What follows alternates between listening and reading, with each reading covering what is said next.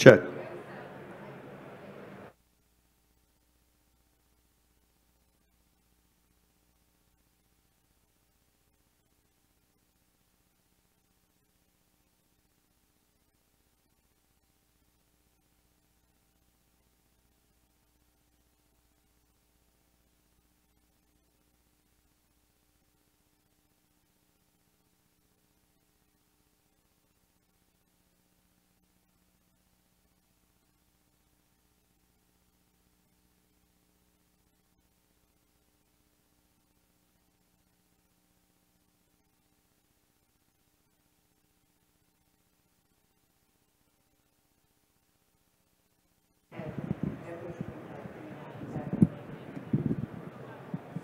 Check. 1, 2.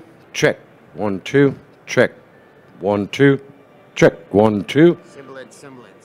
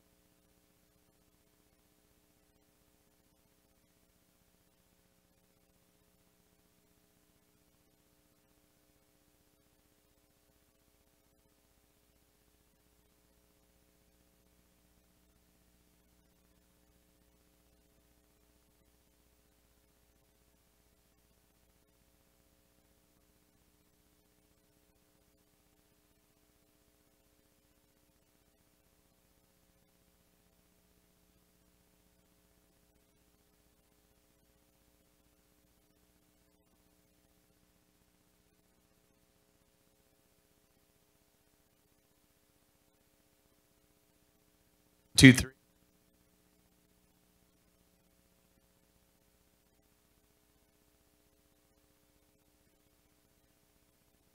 Talking. Yes, I'm talking. You can.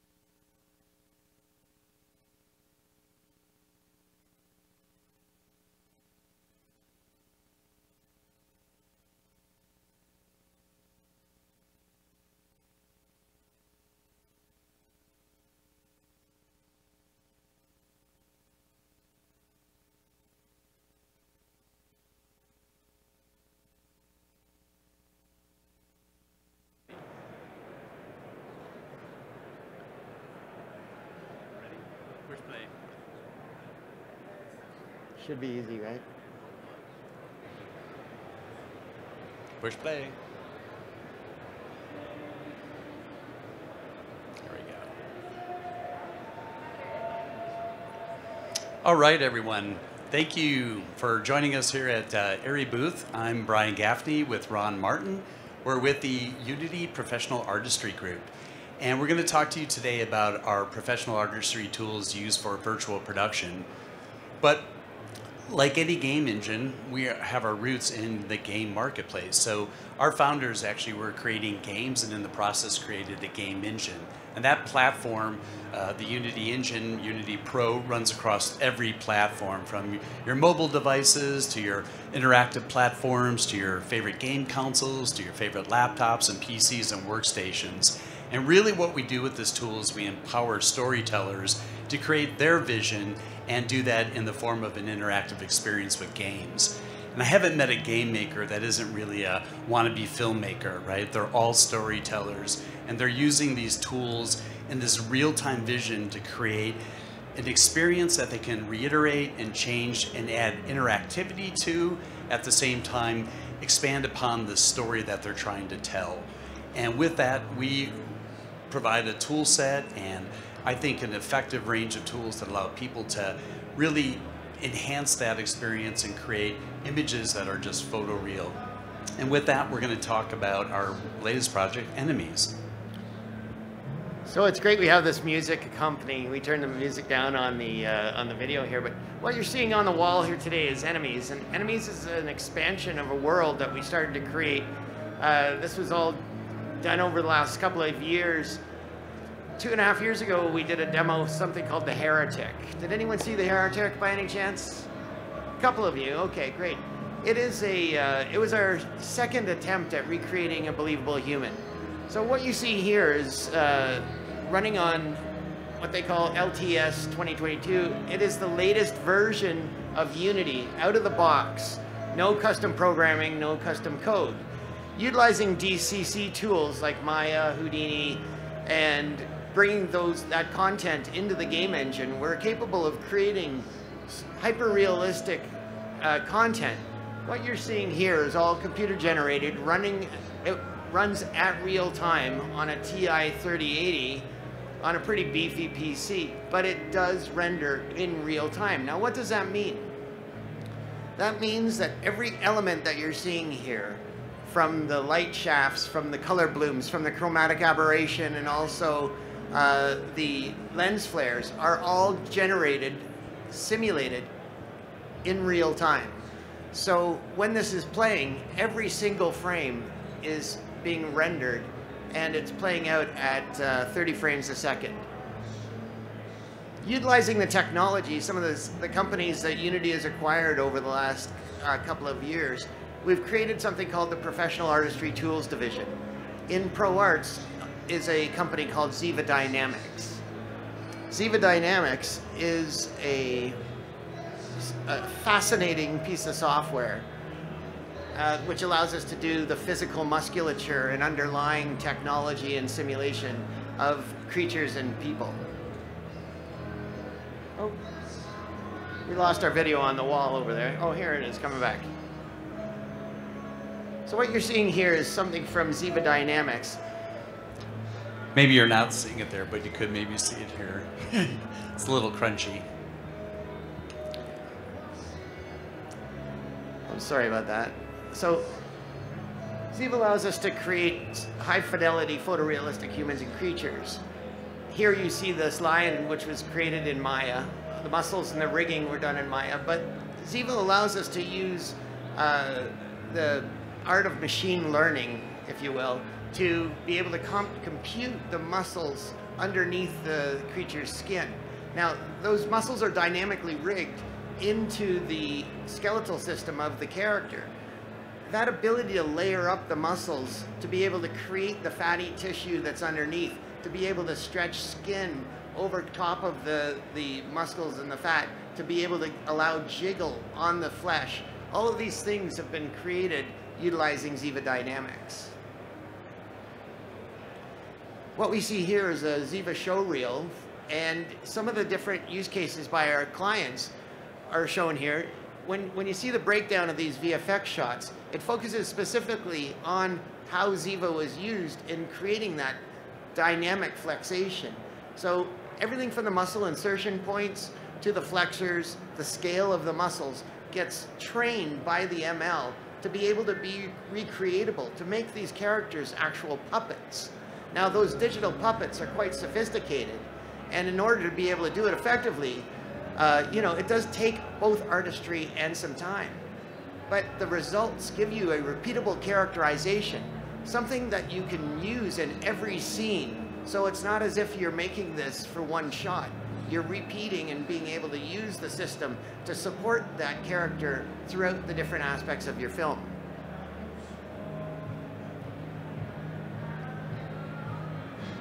You can see that believability in that muscle system. And interestingly enough, Ziva Dynamics was a research that started in Weta Digital.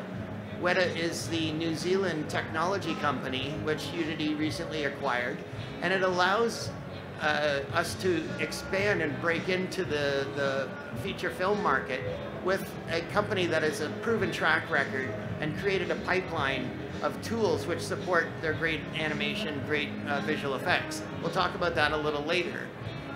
And again, if you take a look at these shots, this actually what we're seeing here is student work.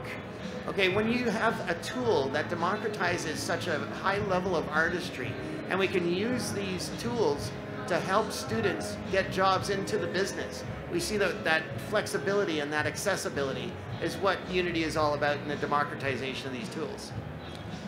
In addition to character creation and human creation, all these characters walk around in an environment that we know and exist in, which is the outside world. So creating environments like trees, foliage, landscape is very critical to a virtual set design.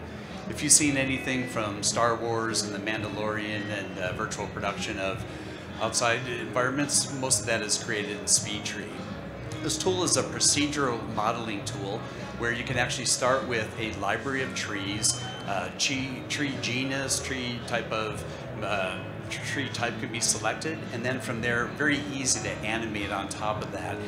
You have magnets to raise the tree up and lower the tree down. You have the ability to select on any portion of the tree, from the limb, the trunk, to the branches, and then from there, the tools expose themselves to allow you to animate those and create the environment that you're longing for. So with there, we have the ability to change both season, time of day, the lighting, the way the material would act, and then it has its own material generation tool built inside of it, so you can take images, capture them, bring them in, and create very photorealistic materials on these trees. And then, as you say, move the light around, change the lighting. It works with all the popular DCC tools in the market as well. And here we're looking at their show reel. And again, you've probably seen some of these shots and opening scenes from Marvel movies. This is the opening shot here from Star Wars. And in that whole environment sequence created within inside of SpeedTree. So we have SpeedTree for television and SpeedTree Cinema. And then these tools, as I say, work on top of your DCC tools to allow you to provide the full experience of animation and bring the trees to life, if you would, with that wind and the sort of movement to actually add life to it. Going through these scenes here, you can see, the beautiful fidelity, the visual quality that you can get. And that's what really brings together the virtual set and environment. When you have that experience that in the background feels real, even though it might be fantastical, is really what brings it together. And these scenes, along with Ziva, along with some of the other tools we'll show you with Art Engine, are the building blocks to creating that believable visual effect, that believable virtual set background.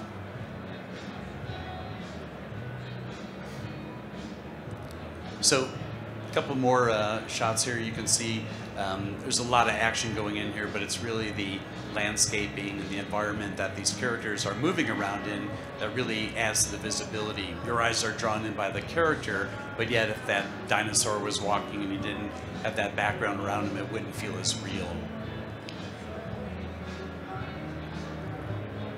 Just a gorgeous reel of shots, and SpeedTree is excellent product. Again, procedural modeling tool, has its own engine, it's agnostic, works with both Unreal and Unity, and Academy Award winning as well.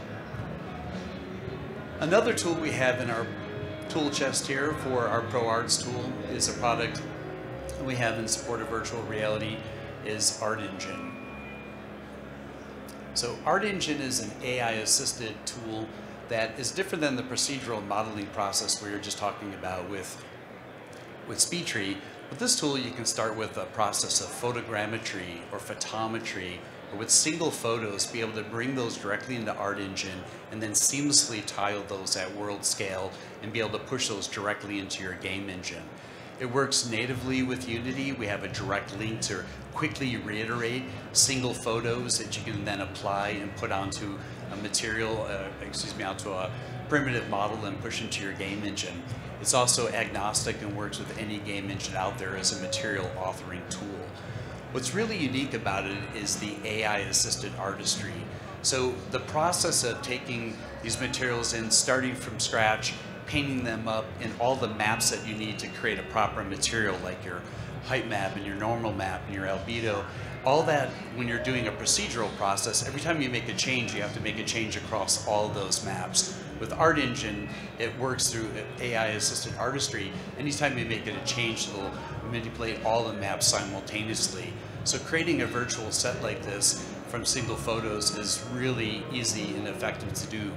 We have powerful tools like mutation, where I can take an image and mutate it in endless variants. So now as I'm trying to create an environment, I have a single photo. I don't want it to look like a single photo plastered all over these walls. Now I can mutate them and create that organic look, that organic feel that really is what, again, sells the gag.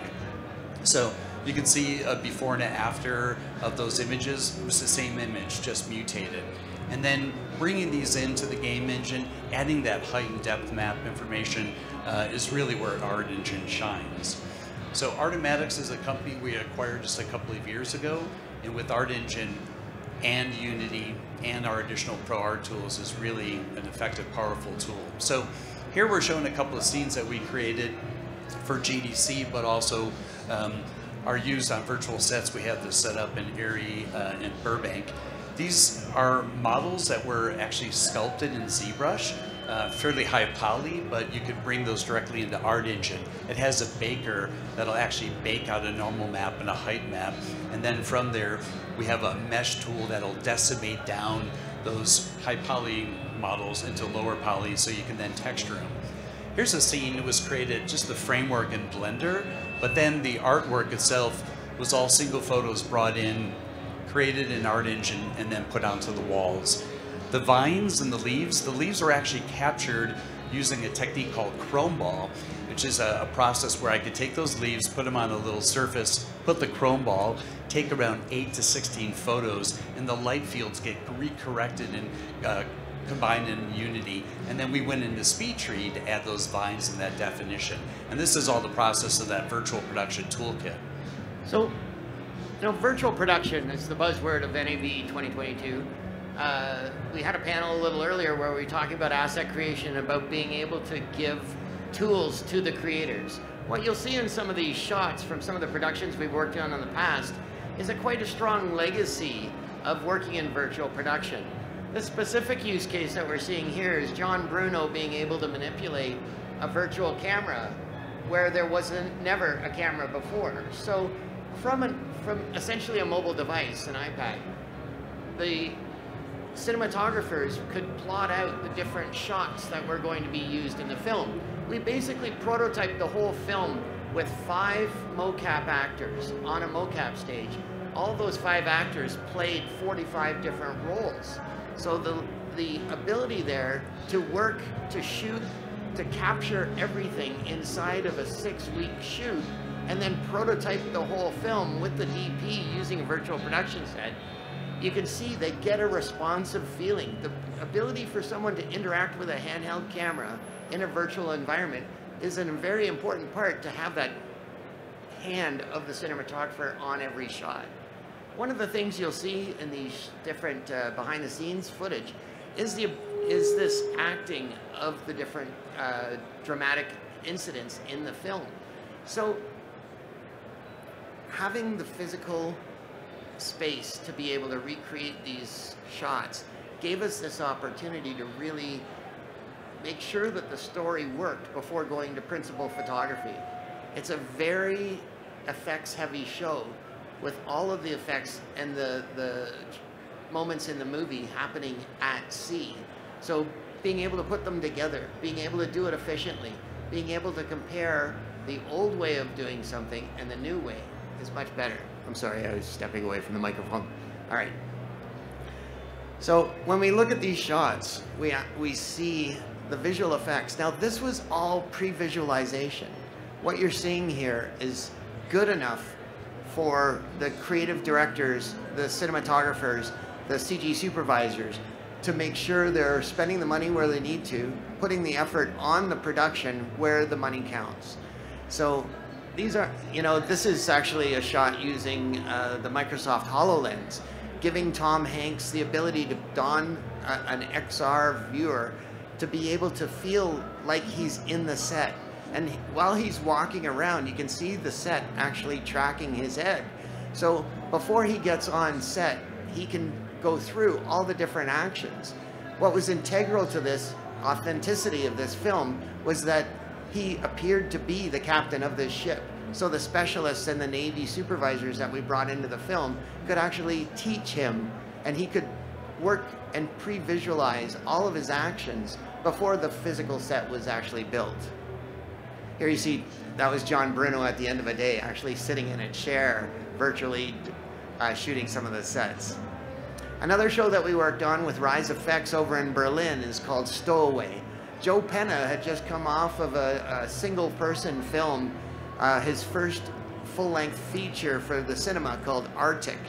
So Joe wanted to use virtual production because he felt that he could get the handheld feel of the shots for all of the space sequences. Over 15 minutes of virtual production was created over 2 weeks while visiting Germany. And as you can see, we don't have an LED volume, we don't have a mocap studio, we're actually using a handheld mobile device, running Unity on a controller with two Sony or Xbox One controllers. So we're using the joysticks as we would using the wheels.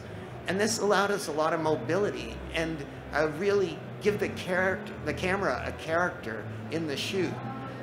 I know it's a little dark here, but in this insets, we see the final, this is actually one of the previs shots.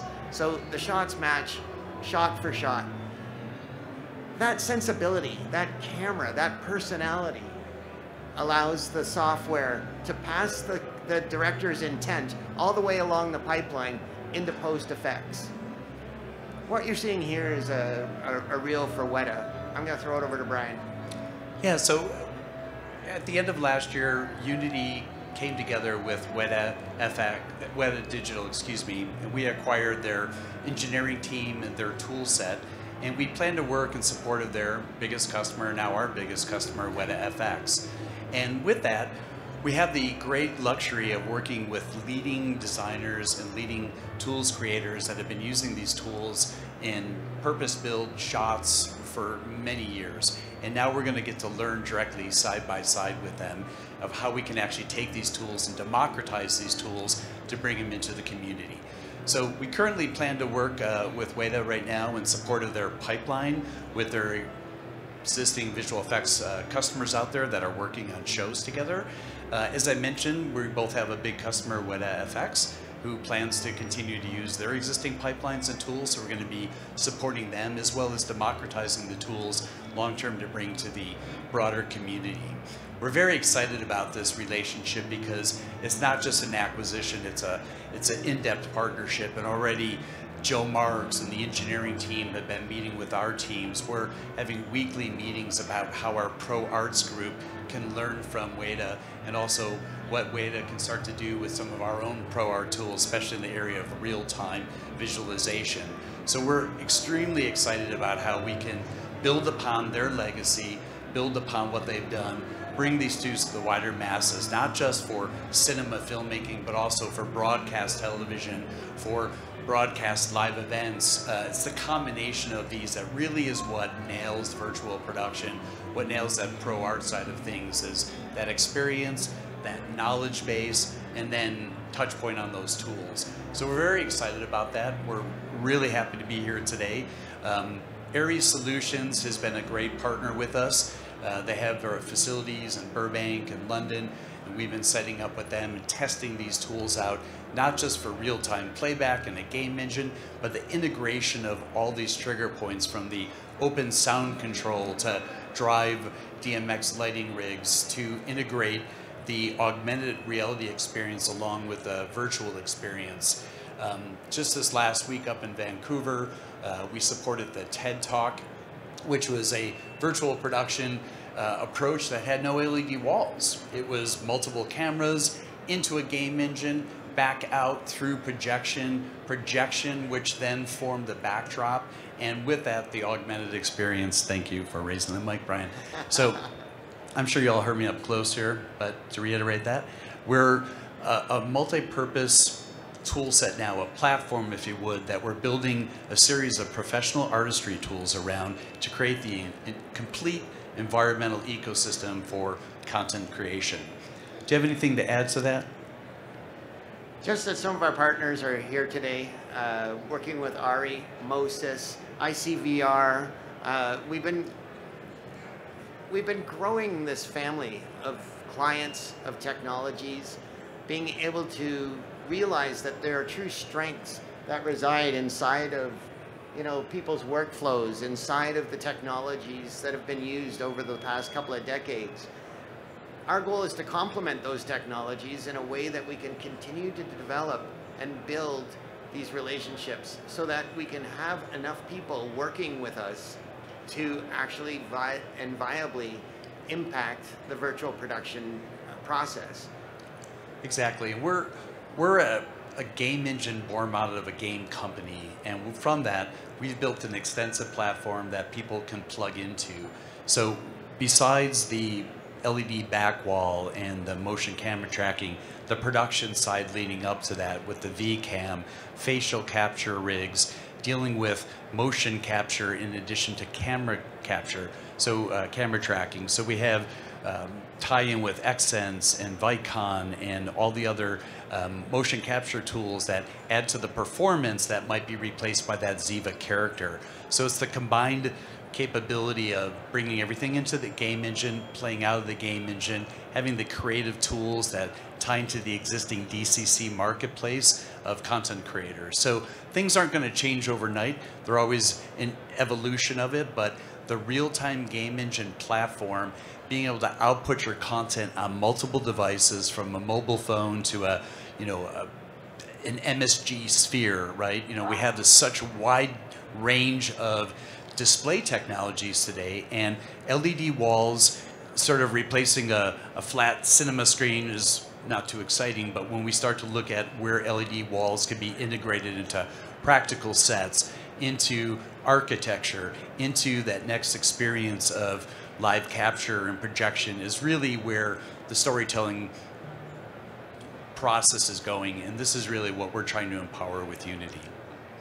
With that, we're down to about 2.5 minutes. I wanted to see if there was any questions in the audience that we could defer back to.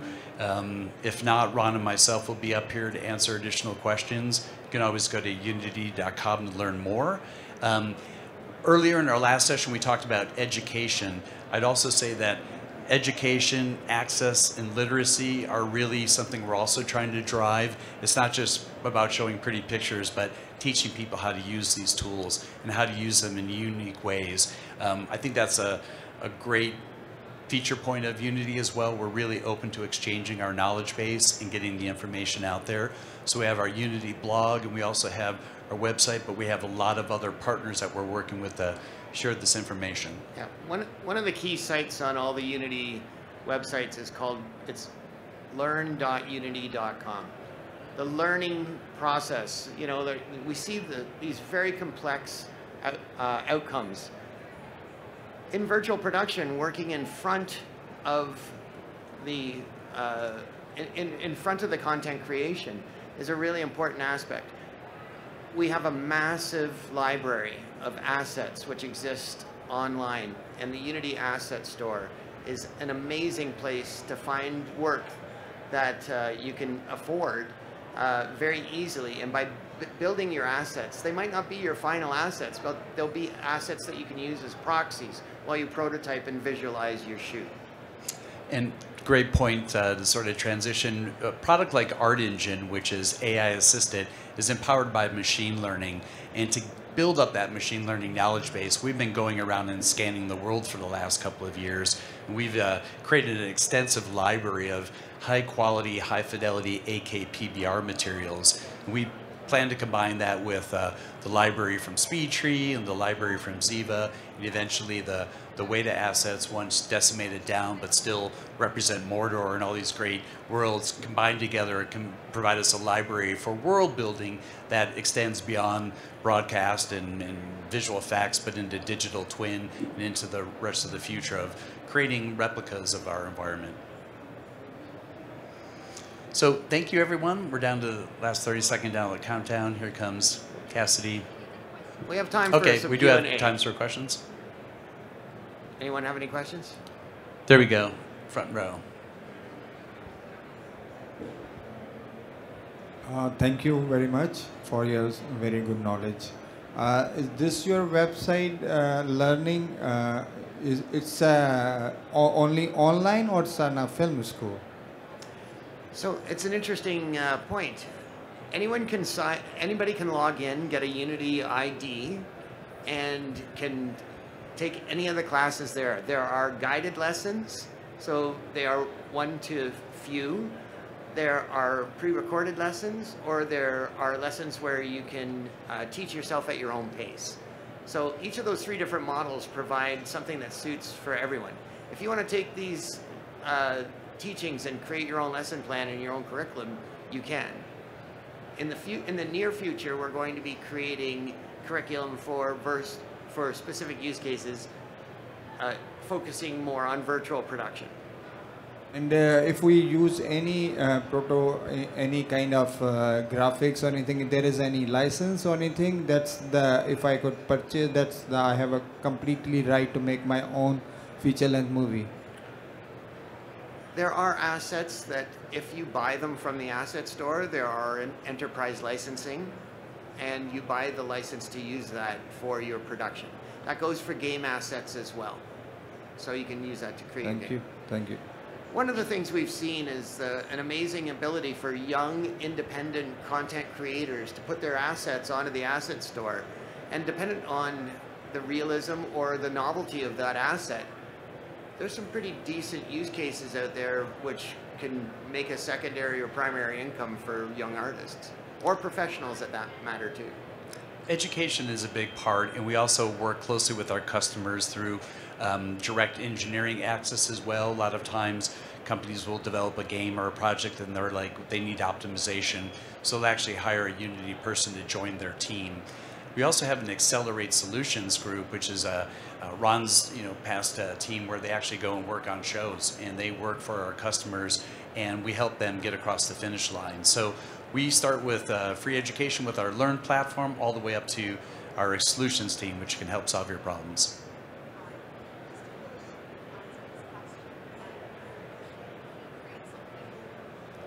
So I'm going to introduce Louise Scully now to answer that question.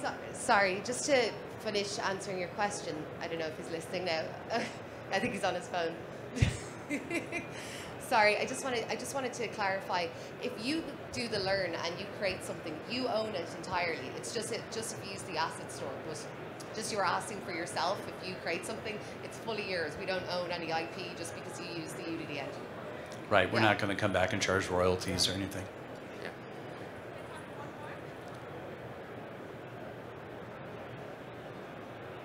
Well, thank you very much. If you have an opportunity, go to unity.com, download the software. It's free to use, free to learn. And then once you hit a certain limit, once you start using the tool for production, then it's got a maintenance and a license there for you to own a license of Unity. So, thank you.